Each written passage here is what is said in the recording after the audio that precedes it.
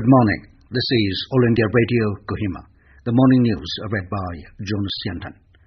National Disaster Management Authority, NDMA, has extended the nationwide lockdown till 31st of this month. NDMA has asked all the ministries and departments of Government of India, state governments and state authorities to continue the lockdown measures in the country. The third phase of lockdown ended last night. NDMA has also directed National Executive Committee to issue modified guidelines for the fourth phase of the lockdown commencing today, keeping in view the need to open up economic activities while containing the spread of COVID-19. The guidelines issued by Home Ministry specify the national directives for COVID-19 management, which applies to public places and workplaces. Under these guidelines, wearing of face covers is compulsory, spitting will be punishable with fine, and social distancing is to be followed by all persons. The practice of work from home should be followed to the extent possible, and staggering of work hours should be adopted. After National Disaster Management Authority, NDMA, extended the lockdown till 31st of this month, National Executive Committee has released a detailed guideline to be followed in the fourth phase of nationwide lockdown starting from today. All domestic and international air travel of passengers, except for domestic medical services and security purposes or purposes as permitted by the Ministry of Home Affairs, will remain prohibited even in the fourth phase of lockdown. Schools, colleges, educational, training and coaching institutions will remain closed.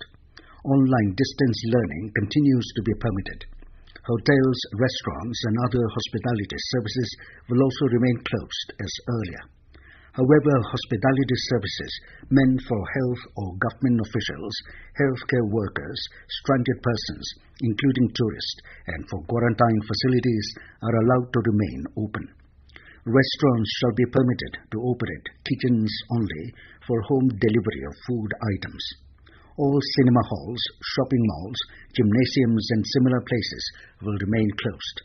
All social, political, sports, entertainment, academic, cultural, religious functions and other types of gatherings and large congregations remain to be prohibited.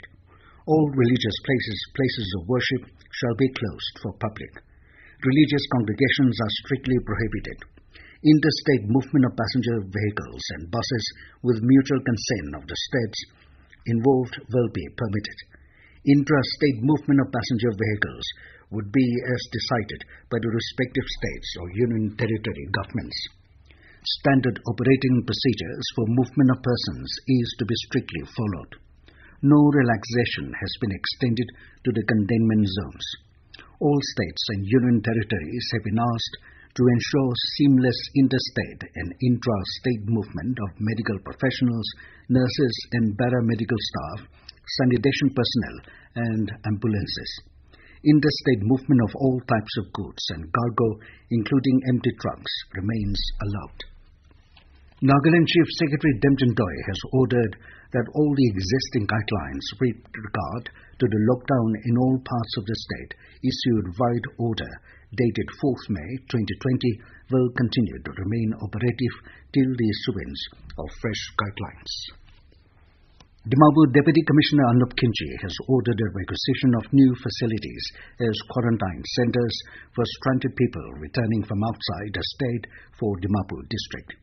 The requisition centres are Idgah Madrasa, located at Kolakhat Road, Jain Bhawan at Marwari Patti, Hindu Community Hall at Galibari, Gurudwara Lodge at Marwari Patti, and Durga Mandir Lodge at Marwari Patti.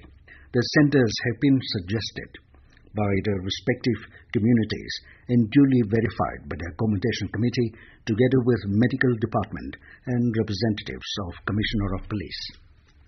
Dimapur police have traced the originators of a viral fake news on WhatsApp, which stated that 20 people had fled from quarantine centre at Agri Expo, Dimapur. Police said action has been initiated against the fake news originator and 4 other persons. All Commercial Vehicles Association WOCA, on its 6th Foundation Day yesterday, donated medical equipment worth about 70,000 rupees to Christian Medical Center CMC Vankosang. ACVA officials led by its president, Yanyiteng Lota, handed over the equipment which included oxygen cylinder, oxygen regulator, BP machine, pulse reader, weighing machine, stethoscope, wheelchair and other materials. Meanwhile, Managing Director CMC, Dr. Rilantang Odio, expressed gratitude to the ACVA for their generous contribution towards the hospital. With that, we end the morning news. Have a nice day.